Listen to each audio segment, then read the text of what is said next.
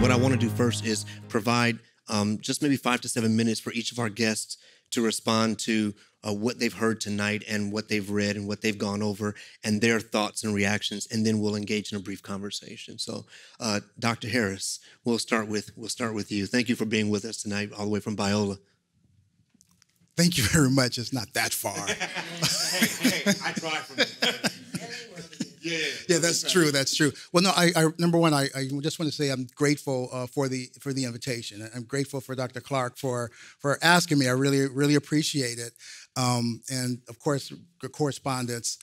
So I had a chance to read the book, and I consider myself a professional theologian because they pay me. But I enjoyed the book. So what I did, I looked at it through a theological lens, because that's what I do. I can't help myself. So I looked and I made these connections with the students, how the students, they how can I put it? From a pneumatological sense, it seems like the students use this pneumatological thrust where for me, the Holy Spirit just awakens them. There's an epistemological awakening in them, and that they recognize that we have the right to be here. Not only do we have the right to be here, the same God that created you created me. So something was stirred in them. So what I did appreciate was that I love that Shabazz Center that you mentioned, because it seems to me one thing, and I got this from the guy I studied, Colin Gunton, by the way, and he has this sense of particularity, but particularity for him included love and freedom. And not only freedom for yourself, but freedom for the other. And so the students, what I noticed, they somehow learned it's one thing for me to be free, but I need to free the others as well. I need to free my brothers and sisters in the neighborhood. I need to free my brothers and give them access to this space as well. So I noticed that, so I appreciated that. And I appreciated the way the Spirit seems to excited their imagination, that excited their imaginations, that for me, it was sort of this is an opportunity for things like the Shabazz Center and things like the African American Association. I forget the letters, but the point is they were now able to participate with the work of the Holy Spirit to self-define who they are, self-determine who they are in cooperation with the Spirit's work. So I saw that all the way through that, and I looked at it like, this is a good model for us. This is a good model for what we have to do as a people on our campuses and as a faculty member, that we participate in this self-determination of, and here it is for me too. I looked at it through an eschatological lens. And let me explain what I mean by that. I mean by that, from an eschatological lens, that they were fulfilling the Great Commission of God of creating a people group out of all nations, tongues, language, and people. So in other words, all these Ivy League schools, you need me. You need us in order to fulfill God's divine purpose for creation. You need us not to assimilate. You need us to be who we are, because you need us to be who we are, who Christ has called us to be as that particular people group. And that's pneumatological for me, because the Holy Spirit is the spirit of liberation, the spirit of love, but the spirit of also particularity. So I need you. I'm talking in the voice of God. Forgive me for that. That was probably kind of a little heretical. But you have a tendency to do that when you're in front of your students. So just for 30 minutes in front of the class. So it's almost as if God is saying, I need these people to be who I call them to be in Christ, and let them to define who they are, self-determine who they are in that time, in that place. And so I read the book and I said, wow, this is what they're doing. Now, obviously, Dr. Dr. Bradley here wasn't writing for theologians. But to me, I just looked at that and it was self-evident that it was clear. If you can read between the lines and look at it theologically, I just saw the work of the Spirit working there. And like I said, pneumatologically, liberation towards love, and pneumatologically, the eschatological spirit of making it particularly who they are. So I saw all that, and I appreciated the work. And without that God-driven, God-initiated manifestation of that part of the Imago Dei or the kingdom of God, there was an image that was there, but it was lacking. Yeah, that's right. There was a portion of the kingdom being demonstrated there, but not a full manifestation. That's right. Awesome. Thank you. It's that, and I think you had a conference here several years ago of let me help you save yourself, so to speak, because you are still participating in the strictures that are preventing my humanity. So let me rescue you from your participation in this construal of sin that's preventing my humanity from being the Imago Dei. So allow me to save you as well, in a sense, if that makes sense. Thank you. Thank you, Dr. Harris. Tamisha. Yes, I guess I'm an aspiring professional theologian because y'all don't pay me yet. I think for me, I didn't get to the point of, thank you, by the way, that was brilliant, and I look forward to delving into this even more. I think for me, in engaging with the book and with the talk tonight, I didn't get to the theological point because I was so busy going, wow, that's my experience. My experience as a student, and I'll say that because I've been to 3 different institutions now. I started at the community college level, went to the state college level, and I've done my graduate work in seminary and have done some form of resistance or protest at each of those institutions. And I've always thought about several layers. One, what does it mean to be an activist or a person of resistance, not necessarily always being on the street? Is my activism on a college campus valid? Number one. Number two, I know I'm not doing this in a vacuum. This had to have come somewhere. So hearing about people generations before me doing some variation of the exact same things for the exact same reasons is both incredibly resonant and validating and also just as heartbreaking. Because the same things that you're reading in the book about curriculum and wanting more Black students and having centers and all those different things are the same exact stories. We could probably read some of those quotes and not give a name or a date and say, well, so-and-so just said that 2 months ago. And so that's the heartbreaking part of it. The validating and the encouraging part of it is that the reality is stepping into an act of resistance, pushing back and asserting oneself and saying, I am meant to be here, and so you will make room for me, especially to a place that you know was not created for you. There is something incredibly validating about that on a college campus because of the way in which, at all of these different levels, the future leaders are shaped. Leaders and the people who make all these decisions also are not made in a vacuum. Right, so where do they come from? Right. How are they shaped? How are the ideologies and the thoughts that they produce to the masses created? Yeah. They come from somewhere. Yeah. And so to be able to say that the time spent in these Ivy League institutions, the time spent at the state schools, the time spent in those acts of resistance are not forgotten, and they weren't for nothing.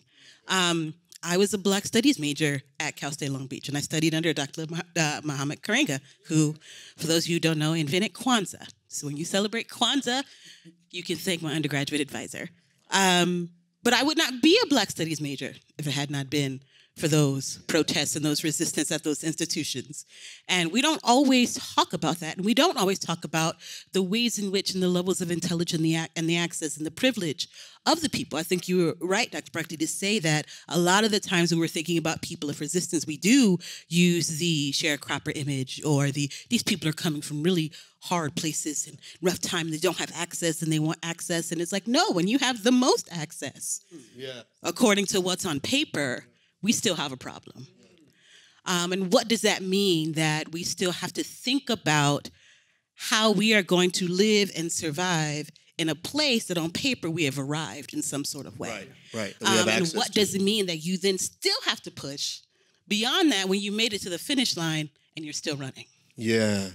So it was deeply resonant with me, heartbreaking. I'm sure there are so many different theological things we can go, but when I reach the level of professional, Yes. I will let you know.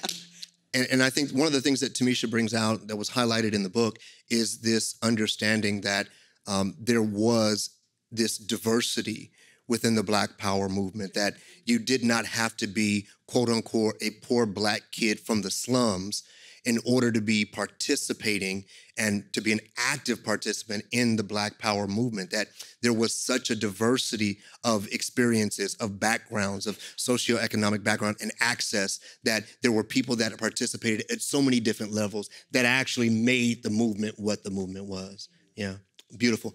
Dr. Callaway.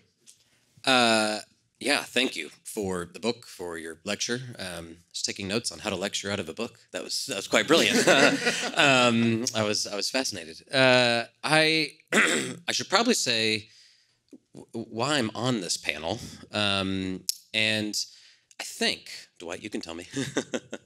I think it's because I've pretty out in the open failed in a number of ways. And my daughters and I say this thing about, like, we have this chant, and I go, "What's the key to learning?" And we all cheer, "Failure." and that's fine as far as it goes until you actually are failing, and that's really difficult. And it's embarrassing, and it's public, it's humiliating, and there's certain failures that you feel like, okay, maybe I don't have a capacity, that I wasn't equipped. That's okay, but certain things you go, I should have seen, I should have known, I should have been able to pierce through sort of the numbness and the callousness that I was handed. And I've failed so many times as an educator at a place like Fuller that I have jokingly referred to as, or I would often say, people like to think of Fuller as the Princeton Seminary of the West. And I go, no. Princeton is the Fuller of the East, right? So I've long lauded Fuller as sort of, an Ivy League seminary, right? But we don't wear ties. That's the only difference. We're on the West Coast.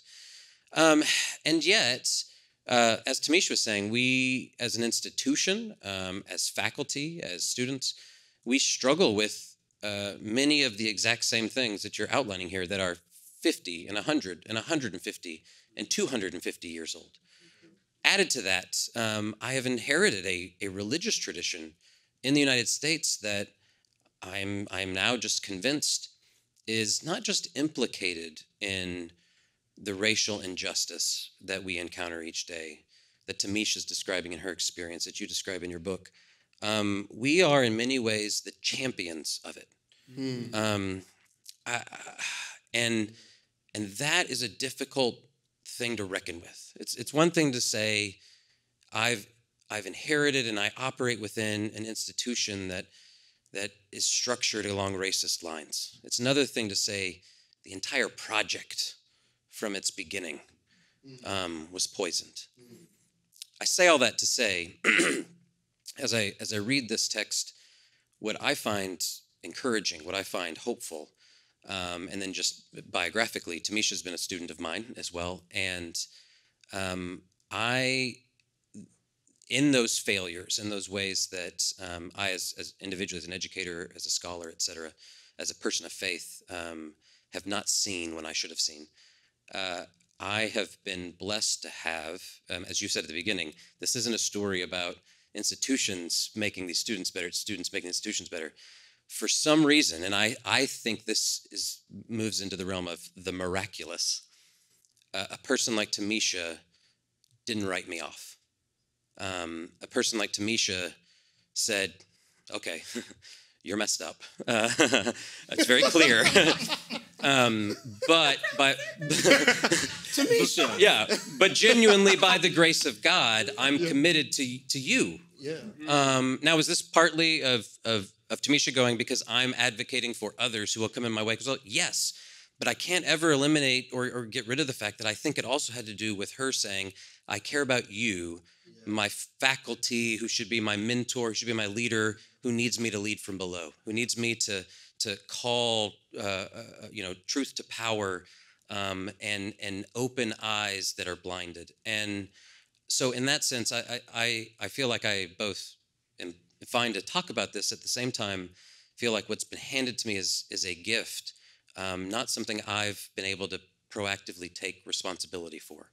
And so that's what, as I read your text, just time and time again, that was the theme that I kept coming to, is thank God for these students. Thank God for their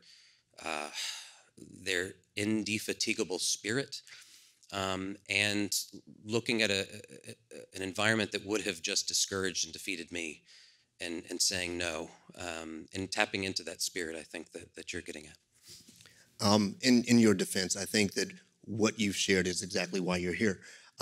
This panel is constructed not just for a visual diversity. It is a diversity of experience and status. And I think it's important, as you talk about, not just that this portion of the project might be problematic, that the entire project might be problematic from its initiation. As we are celebrating and honoring Dr. King, there's this initial thought from Dr. King that the issue is race, that race is the issue, that's it. And then we get years later that King says, we are now experiencing the coming to the surface of a triple-pronged sickness that has been lurking within our body politic from its very beginning. That is the sickness of racism, comma, excessive materialism, comma, and militarism. Yeah. So it is, I think the journey that you've just expressed is a journey that many of us are on, have been on, that we think that we have our finger on the pulse of what the issue is. And as we get in closer and do the hard work of asking those questions and sitting in those spaces, we begin to find the problems much deeper than that. Dr. Bradley, I want to give you a moment to respond to what you've heard, and then I want you to speak on something that you shared with me. Well, first of all, this is, I don't know if you'll ever get a chance to do this. This is one of the most humbling things, like I get reviews, but I don't ever have to see the people. And so this is very humbling and flattering. And I appreciate that you all took the time to dig into and reflect on my work. You're correct in saying I didn't write for theologians in particular, but I'm glad that you were able to make meaning out of this. And the points that you brought up, you're precisely right. That was the spirit. That was the spirit of what they were doing. And so to me, that it touches my heart that you're able to extract that from the work, and to see it in a different way, from a different angle, and that means the world to me. And Sister Tamisha, I wish it was better for you. Yeah. I wish we had defeated it. I wish we had gotten it before you had to go through it. And that's from the bottom of my heart. The idea is this: these students, we all protested for, we all resisted and rebelled for people we wouldn't know. I didn't know you were coming along. Mm-hmm. Yeah. And if I'd have known it was you, maybe I should have gone harder. Maybe I should have spent more time at it. This is the idea of King, for real. He only had one job, and that's running either Dexter Avenue Baptist Church or Ebenezer. That was his one job. Yeah. But he did so much more, and I think we all should have done so much more. So much more. And so when you said it's a beautiful thing, but also a hurtful thing, oh man, that was powerful. That was powerful. And this idea, Professor, this idea that 50 years ago, 100 years ago, 150 years ago, they had the same problems, that it's baked into the foundations of it. I love that so much, because we love to think that white supremacy looks like people in pointy hats. We love to think that. But when you go to Columbia University's campus and you go to Butler Library, on the library, it's beautiful. Oh, it's gorgeous. At the top of the library, Brother Reverend, it reads Cicero, Aristotle, Plato, Homer. I'm like, man, those boys was jamming back then. They were jamming. You can walk all around campus and not see a black thing anywhere. That, to me, tells me that somebody's culture is supreme. Mm-hmm. Now, I'm not saying that these boys weren't bad, because they were. They were cold. When you read these things, like, it's remarkable. But do you mean to tell me that there were no black people, no Africans, that there were no people from the continent of Asia or Latin America? This is how supremacy works. That there's a requirement in your college curriculum that you take these courses, but never have to learn about a certain group of people. That's what supremacy looks like. That's what supremacy looks like. So to me, this has been wonderful. I think one of the things that we always have to remember is that I valorize, I'm guilty of this, I valorize in a way this activism, and a certain kind of activism, and I'm guilty of that. But one of the things I learned in writing this book is that it takes tree shakers and jelly makers. Yep. Y'all write that down. That's good. Y'all write that down. Silly. No, sir. That's good preaching. Tree shakers and jelly makers. You need somebody that's willing to take over a campus building. You need that. In part, to unsettle everybody. Because I need you to pay attention to what's happening right now, period. Right now, I need you to pay attention. But after that's over, here comes the, and forgive me for saying this in the seminary, here comes the unsexy part. Who's going to sit on the curriculum committee? It's good. Who's gonna sit on the programming committee? Who's gonna be on the search committee? That's the work. Let me tell you, I was in the street. I ran from the tear gas. I ran from the armored personnel vehicles. That's exhilarating. A certain kind of exhilaration that you'll never, ever feel. But who's going to be around to make sure that the Boeing company invests in youth on the front end so that buildings don't get burned out and windows don't get broken on the back end? Yeah. You need somebody there, the jelly makers there to do that work. As much as you need people on the street to shake things up, you need people to take care of the business in a way. And everybody has a role in that. Everybody, including faculty, including administrators. One of the things I didn't get to talk about was the fact that these administrators, some of these faculty members had these students in their homes, feeding these students. One of the black professors at Harvard University, Martin Kilson, he recently died not too long ago. They called him a stone contrarian. That is, whatever idea you had, he could find a way to argue against it. He didn't believe in all of this taking over campus buildings. He didn't believe in all of this. You know, the students say we want black studies. He said, why? And he made you dig down and figure out precisely why there's a need for black studies. And even though he was contrarian in that way, he said, okay, now come on over, I'm gonna cook for you. That to me is another part of movement making. That's another part of it. And so to me, that's why I say these jelly makers are just as important as the tree shakers. Black students like Tamisha, some became super seniors. I don't know if you know that term, but they spent an extra year trying to ensure that there would be a curriculum in place.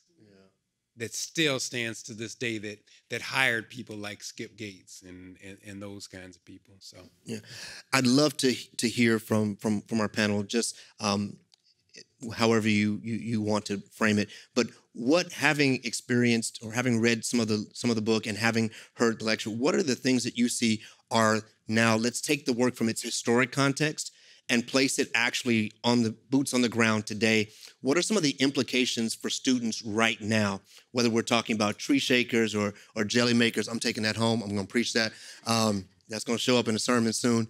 But whether it's fostering and not trying to quench activism, whether it's doing the jelly making of curricular changes, what are the things that we can take away now and say, these are things we need to be looking at right now? These are things that we need to be engaging right now. Or these are things that I can see how this applies right now, and these are the ramifications of that.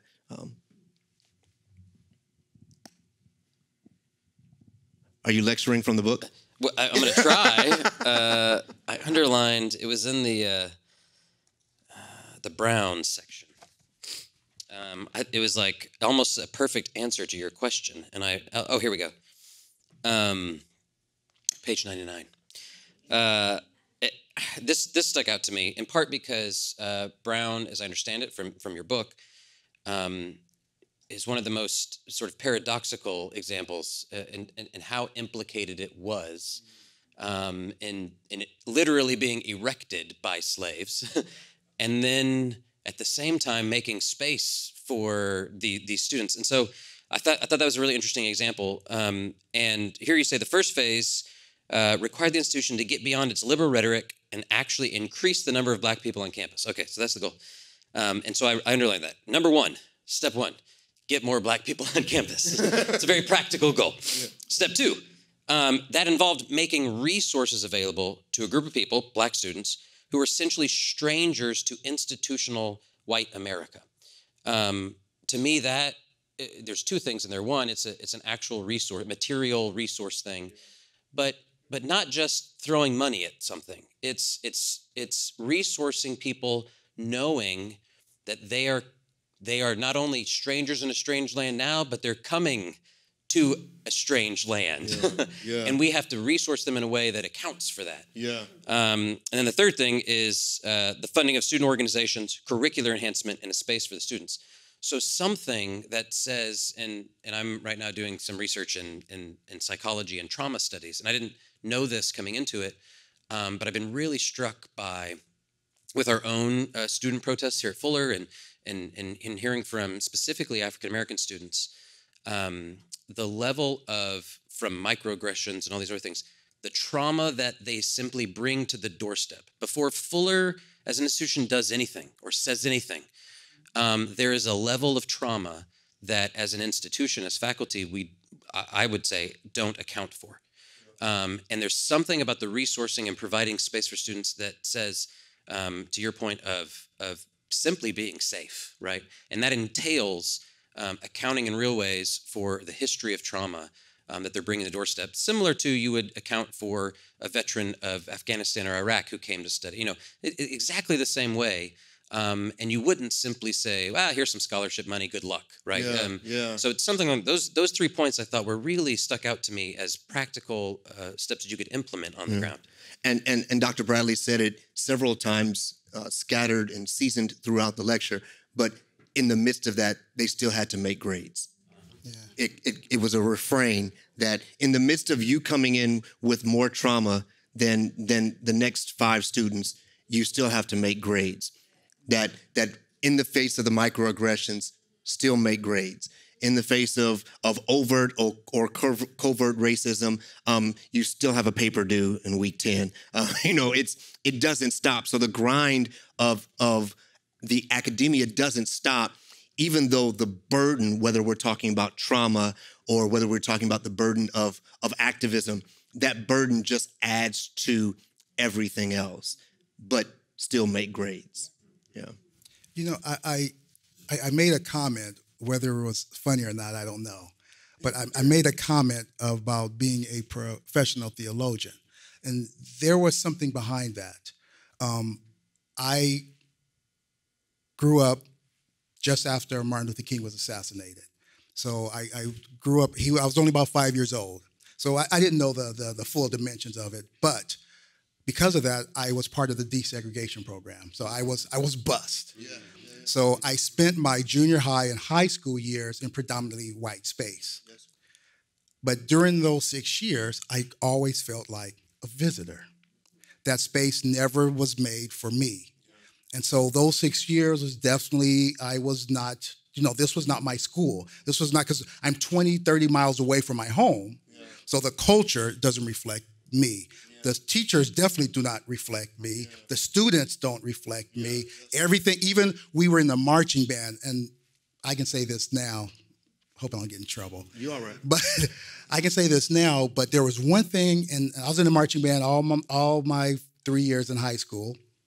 There was one thing I used to dread when we had to play, our teams played a black school. Yep. Used to dread it because I knew what music we were going to play. And it wasn't going to be nothing like what they were playing at Locke and at Jordan and at Crenshaw. And it was embarrassing because we would come out playing Barry Manilow and they were playing what was hot at the time. Playing Prince. Yeah, and so it was embarrassing, but any other time I was okay. Yeah. But then get to higher education, and then I'm reliving it again. Yeah. So you're reliving, you're the only black face in the classroom, and everyone knows you, who you are. Everyone knows who you are, and I'm thinking, why do you know me? I never said one word in the classroom. Oh, I'm the only black guy here. So I'm the other. So that, again, makes you feel this is not my space. Yeah. So if I ask what is one of the things that our institutes of higher learning should do now and we should fight for is these spaces have to reflect us sometimes. Yes. Some of the space should reflect who we are, reflect, like you said, there has to be some black author that can now have his face on the side of the wall somewhere or in the curriculum. Yeah. So I think of that would help. I always kind of joke around with I was going to say something, changed my mind, but I always joke that, okay, I'll give you. Now, black community, we haven't been the best in economics. I'll get you that. Okay, maybe we haven't been the best in, you name it, building or engineering, architecture. But there's one thing we've done very well is music. We've done well in gospel music, and we can't have our music on a regular rotation. Regular rotation in our coffee shops on campus, if nothing else. Now, I say that very facetiously, trust me, to make a point. Yeah. But somehow we have to reshape our campuses to reflect so we can feel that it is part of who we are and they want us here on a permanent basis. Yeah. And so that for me is one of the things I would really... Yeah, and I think that I share your experience living in South Central, being bused to Palisades High School. Where'd you grow up in South Central? Y'all record? My mama's down. I was Vermont. Yes, sir. Sorry, we had a moment. Sorry. And being bussed out, I felt the same thing. In those spaces, you always felt as a visitor in those spaces. And so if I can throw a shameless commercial here. So when we celebrated our 50th anniversary of the School of Intercultural Studies, and I've shared this publicly before, we went to celebrate and we were putting up faces of all of the professors that have ever been full-time professors in the School of Intercultural Studies. And here I am, a PhD student in SIS, and I'm looking, and I'm looking, and I'm looking, and I'm still looking, and thank God for Dr. G who handles, but I'm looking, and I never saw anyone that looked like me. So as much as this was a moment of celebration, it felt very alienating and isolating in that moment, that it was almost reinforced that this space didn't feel like it was for you. Yeah. I think the thing that I would say, I don't have a green thumb. I'm terrible with plants. Please don't give me things of nature. I will accidentally kill them. But I think I'm wise enough to know that you can only prune branches so long before you realize that the problem is at the root. And I think this is a comment more generally about history in us understanding the importance of history as we think about how to move ahead. And I think that what we've seen here and what we've heard here tonight is that this is not a new thing. And it's not just like, oh, okay, a couple generations it'll work itself out. No, it's embedded in the actual construction of these institutions. We've also heard tonight that even some of the successes and some of the wins weren't materialized until after the people who got those wins left those institutions. Now, that means very particular things as you're thinking about planning. It means that, number one, you're not fighting a new enemy. This is not a new thing that you're fighting. So when, institutions and some of the most liberal institutions will come and will say, oh, yes, we agree with you, as if this has been something that has been on their minds for years and years and years. The reality is it's in the root. So it's not a branch that they can cut off and agree and put money toward. There's something deeper going on. Secondly, it means that every win, everything that you're doing are things that you yourself will not see. You may not see. It is for the people who are coming after you. So how then does that shape the way in which you think about approaching protest, activism, change? So I think that understanding history is extremely important. So I encourage you all, this is not a shameless plug for your book, but I encourage you all to read the book, especially if you have... Which is available for Fuller students as an electronic book in the library. Yes, so there you go. If you have any kind of investment in understanding how to make an institution better, which I do, then you should read the book. You should see the history of what has happened, because the history of what has happened at these Ivy League institutions, which we've heard tonight were institutions before the country, the more that we can understand what is really at stake for what we're doing. The other thing I will say, and I would be a terrible PhD candidate if I didn't reference part of who I'm studying for my dissertation. In one of her novels, Octavia Butler writes about the world has basically ended. Humans have killed themselves in war. There's only few humans left. An alien species comes to the planet and gathers all of those humans, rehabilitates them, and then starts to rehabilitate the Earth to send those humans back to whatever this new Earth is created. The Black woman that is the main character of that novel is in a conversation with one of the people from the alien species. And the thing that they say, we have been watching humans for a very long time. We've been observing everything that you do. And we can tell you that the reason that your species is extinct is because, and this is the number one reason they said hierarchy is what killed you. Hierarchy. You had to make hierarchy and supremacy out of everything. And that is the thing that ended you as a species. And so as they are rehabilitating them, they're having to think differently as if hierarchy didn't exist. And so I think that when we go into these walls and we see these names and we see white supremacy at play, we see the lack of representation, we see all of these things that are missing in curriculum, we have to think about how we are complicit in that hierarchy. What it is that we're really saying. We're taught, especially in seminary, that you can go into a church and know everything about the theology of that church without that church telling you anything about their theology, simply by the way they order their service. Is it centered on the sermon? Where's the table? Is there a table? Do they do this? Do they do that? Is it in a round? Is there a big old stage where people look down? Do the people are allowed to touch the priest? All of that speaks. But we are taught that we are crazy if we can come into an institution and say, why don't we have any Black faculty? Why are we reading this on a curriculum? You're saying something, whether you're saying it or not. And so I think that hearing these stories and hearing these testimonies of what has been happening, some of the struggles and the challenges and the victories of that can teach us a lot about how we can play, and that it is in fact a long game that we are playing. Go ahead, and then we're going to take a few questions. I mean, just to yes and to that, and to the comment about the spirit or sort of a pneumatology or these students sort of tapping into a spiritual sense. I've been really impressed lately of a number of it's a lot of, Tamisha's got me reading Afrofuturism as opposed to all the Afro-pessimism I was reading. I think she saw me last summer and she's like, oh, Kutter, you need a lift. I'm like, it's, anyway, but amongst all the sort of Afro-pessimist literature I was reading, a Calvin Warren, a Christina Sharp, Joseph Sorrett, none of whom are invested in theological projects per se, but all of whom start invoking specifically and explicitly sometimes language of the Spirit. And I don't know Calvin personally, but a couple others have I'm like, I want to ask him, am I reading into this as a theologian saying you're doing, and a friend said, no, on good word, he's doing, and I'm like, this is fascinating.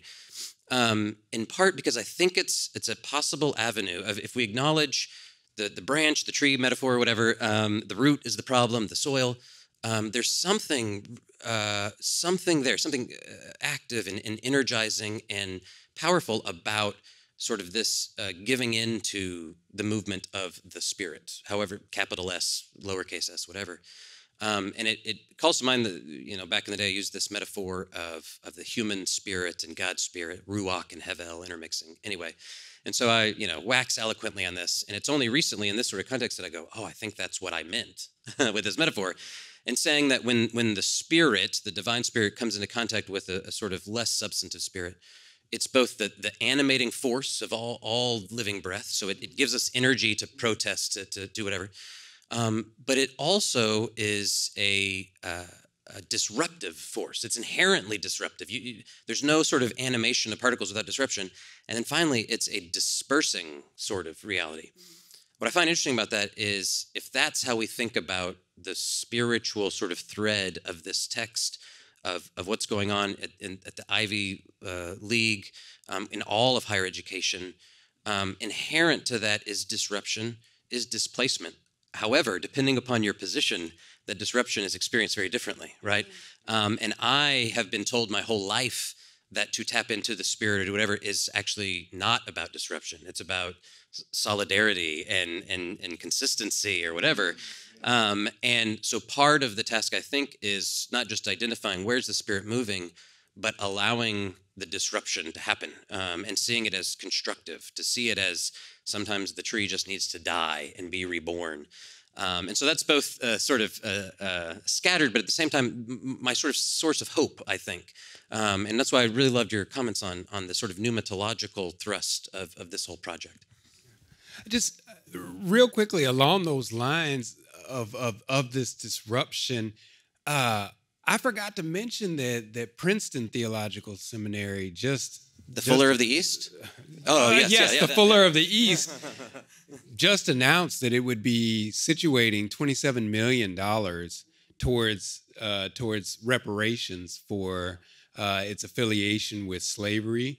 At Brown University, of course, they had a slavery center and a center for the study of slavery and that sort of thing. But also at these institutions, because of disruption, because of these very things, you have a Toni Morrison Hall now at Princeton University.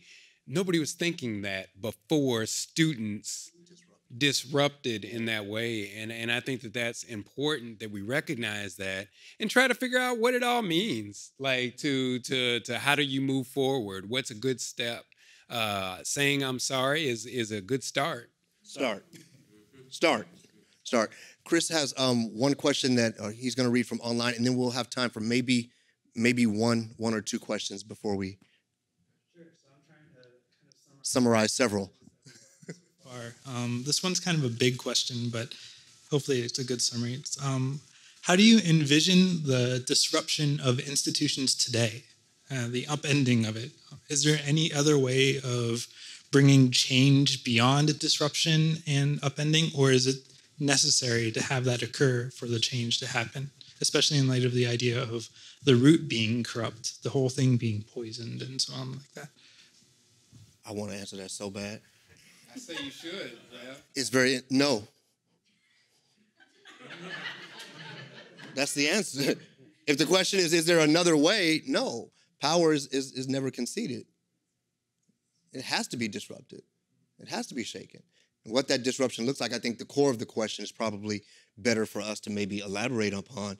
what does the core of that disruption look like? But I think that it's been clear and evidenced not just through the historical record that Dr. Bradley has presented to us this evening, but just in our own experiences in life, that it does take disruption for us to reach a new plant, a new norm, a more vibrant image of the kingdom of God, a more fuller theology. It takes disruption. That would be my short answer. I'm sorry, I'm not on the panel. No, I agree. I think there's part of that question that I think I hear a lot of, like, are there other ways besides going out and putting your body on the line that we can cause disruption? And the answer is maybe, but there's nothing like putting your body on. They won't, like, social media has been a huge tool for people. Just think about, Black Lives Matter, all these different things. Has been a huge tool for helping to bring awareness, helping to disrupt some things. But having people sit in a space, walk into a space, physically disrupt a space, I think is always going to be important. There's something always important about what we do with our bodies. And I think that a lot of times we think that just typing something out, hands washed, we've done the thing, check mark, we can move on. And I think that there's something about a physical disruption. There's something about being actually present in that way that changes what that means, that changes that shift in that power dynamic even. I think things that are probably happening now, I think there are probably students who are going, well, I'm not going to come there. There's economic disruption. I'm going to walk out and stop giving my money to that thing. I'm going to go somewhere else. And I'm going to make it publicly known that I'm going somewhere else, that I'm taking my money somewhere else. But that's not new either. That's the whole thing behind the bus boycott. I'm not going to put my money into this system. I will walk. I will put my body and my legs on the sidewalk for weeks and not put my money into the system until you do right by me. That's not a new thing. And so I think that the ways in which we think, and we could be creative in about how we approach those things, and for some people that means, starting their own institutions or collaborating with other people who are doing the right thing. For people who are in particular institutions, it's saying, no, this is the thing that I want to do. This is the thing that I want to study. This is the thing that I want to pursue, and I think that there's value in that. So yeah, I think that there are some creative ways that we can kind of lean into it. I don't know if new is the right word. Yeah. And I think that let's just bring the conversation away from the ethereal and theoretical, and let's just put it right on the ground, that having shaken fruit here on this campus, I think the one thing that we're, as an institution, and again, I'm speaking to, I want to highlight the diversity on this panel, not the visual diversity, but the fact that there are administrators, there are faculty members, there are students, that there's a diversity here. And I think one of the things that we don't do well as an institution is actually talk about the jelly making. That there are things that are being done as a result of the tree being shaken. But oftentimes we don't talk enough about the jelly making, because the jelly making also brings with it a level of guilt, also brings with it a level of confession that we don't like to deal with. So I think that, just loving this analogy, that yes, we put our bodies on the line, and yes, disruption is necessary, but then after that disruption, the excitement, and I think Dr. Bradley was mentioning, the thrill of, or even just the rush of running through the street with the smell of tear gas, is nowhere near as exhilarating as sitting in a search committee. It just doesn't compare, at least for me. But that process of the making of the policies and the procedures becomes just as important as the fact that things have been shaken up.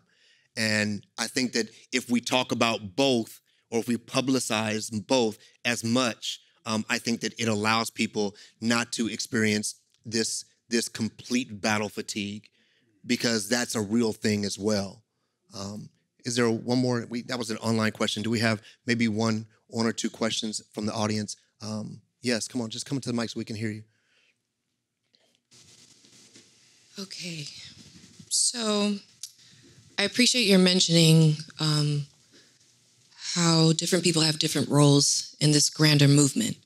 And I know you spoke to that more historically, and I would really appreciate if you and the other panelists would speak to presently, how do you envision or how do you believe Black students and alumni of these institutions play a role in current Black power movements that we're living in right now?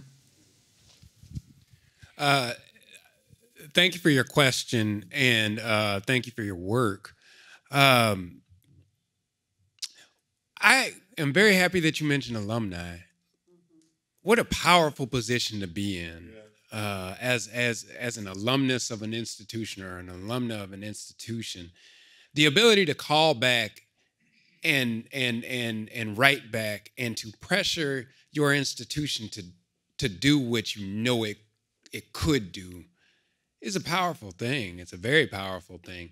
I think when you talk about everybody has a role, and in this current moment, what does that mean? I think the first thing I tell students, and they always get mad at me because students, they say, well, how can I be an activist? What, I want to be an activist. How do I do that? Well, you have to read. Nobody likes the answer. You have to read. If you tell me that you don't like capitalism, then read Das Kapital. If you tell me that you have a problem, with these various things, then you're going to have to do well to understand colonialism and imperialism, and to understand intersectionality, and to understand patriarchy. You have to read to show yourself, to study to show yourself worthy, right? So that's a first step. And so this is an important step as well because some of these things are wildly predictable. Responses of institutions are wildly predictable. If you read, you don't have to be surprised every time. Yeah. And so I think that's an early part of the whole thing. The other thing is, it's a practice. It's a practice to resist. It's not natural to most of us. Most of us will see an escalator that's been broke for a year and just walk up and down it without ever thinking, shouldn't I call somebody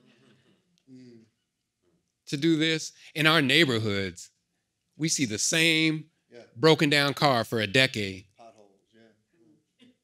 We never think, let's just push the car out into the intersection. And I bet somebody will come and get it. Yeah. But that you have to train your mind to be able to do that. And especially for Black people who have been trained to suffer in silence. Yeah. We have to be able to say, ouch, but not just make it about our own suffering, but make it, and this is my final point on this. What inspired me about 2013, 14, 15, 16 to this present moment was that young people started speaking in terms of we again. Yeah. Not the French word, but we. Yeah. I've been teaching a long time, and I became a finance major because I want to be rich. But when this happened, they thought, we need to have a voice. We need this for our community. And so to me, when you can get to the point of, and this is how Black studies starts, this is Black psychology, Black theology, we, us, I. We, usi. We, us, I. If we does well, it's good for us, and I will do well. Yeah. Listen, I want to honor our time tonight. Would you help me in just appreciating Dr. Bradley, Dr. Harris, Tamisha Tyler, and Dr. Callaway?